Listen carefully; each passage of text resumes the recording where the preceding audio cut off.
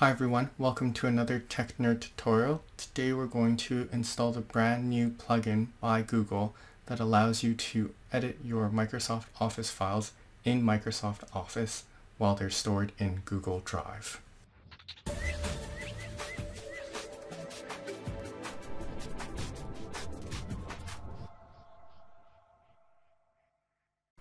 In a web browser such as Google Chrome, in the address field type in the address tools.google.com/dl/page/drive for office. There'll also be a link in the description below. When you scroll down the page, there will be a big blue download button you can click, and then you can accept the terms of service, and this will download the plugin to your downloads folder. In Google Chrome, we can just go ahead and double click on the pop-up and then hit run, and it will go ahead and download and install the plugin to your computer. Now, if you're doing this on a business computer at work, you may have to ask the IT to do it with administrative privileges, although I have tried it as a standard non-administrative user and it still did install. So just always in a company, please double check with your IT if this is okay. Once it's installed, just close the tab and then you can go ahead and open up a Microsoft Office product such as Word, and then you'll get a pop-up which asks for you to get started.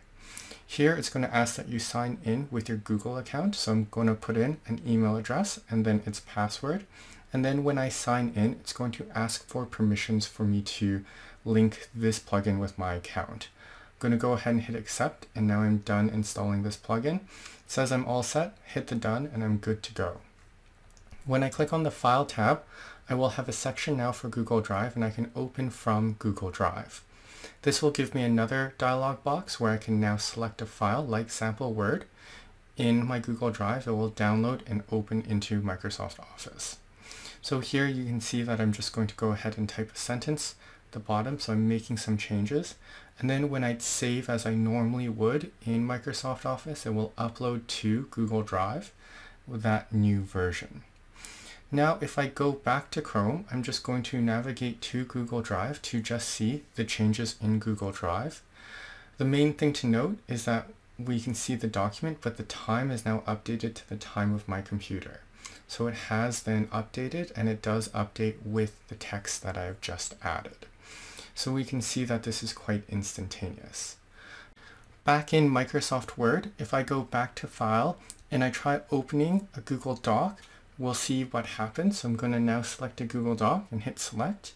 It is going to go back to Google Chrome and open in a new tab, the Google Doc.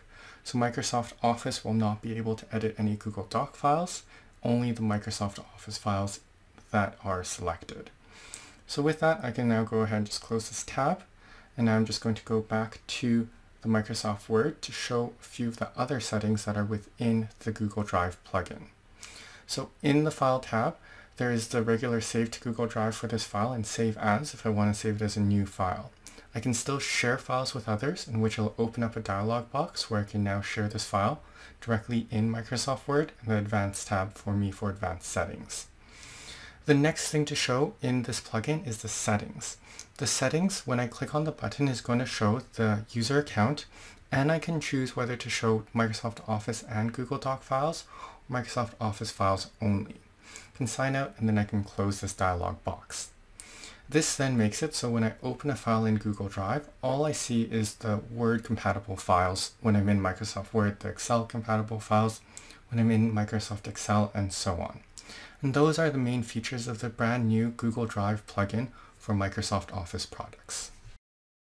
Hi everyone, thanks again for watching this video. Please don't forget to like this video and subscribe to the channel if you haven't already. And go ahead and leave a comment down below if you have any additional questions or comments. Furthermore, check out some of our related videos or find us in our social media. If you would like email notifications of whenever we release new video or written tutorials, you can go to our webpage technerdservices.com and sign up for our weekly newsletter. We will send to your inbox notifications of those new video and tutorials. Thanks again for watching, and until next time, keep teching on.